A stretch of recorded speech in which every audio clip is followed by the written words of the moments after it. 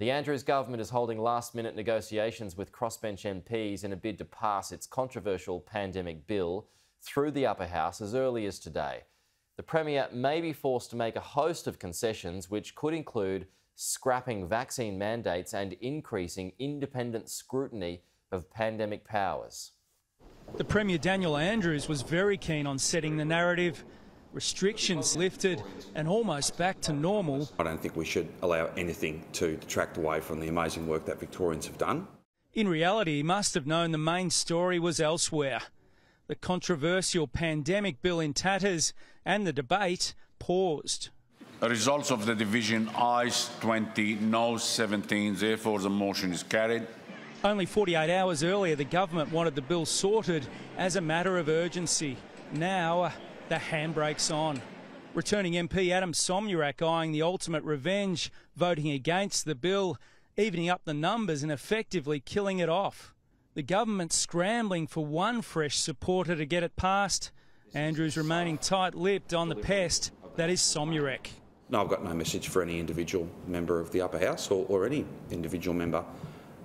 We are all about outcomes. No, I have not. We are all about outcomes. We don't have the numbers in the upper house. We'll just do our normal thing, which is to work with everybody and try and get an outcome that keeps us safe.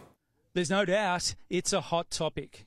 This is the first time that I've seen Mr Somyurek take any interest in policy. He has always been a backroom party man. He barely remembers the names of the people in the chamber.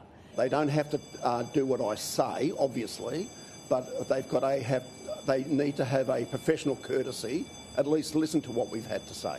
Will the government now seek to negotiate more broadly before forming new pandemic control policy? What we'll do is what we always do. We'll engage in good faith with anyone who's willing, with genuine intent. And it's not the only drama.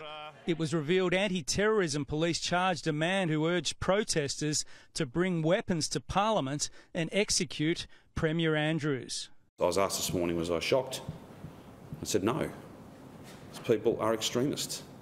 They are extremists. Now, I can't comment on the individual. He's been charged, and the last thing I want to do is jeopardise him getting whatever justice he richly deserves.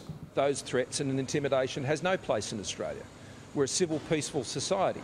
Where we have disagreements, we don't handle them with violence, and there can be no tolerance for that, and there should be no tolerance for that. Mark Stevens, Sky News.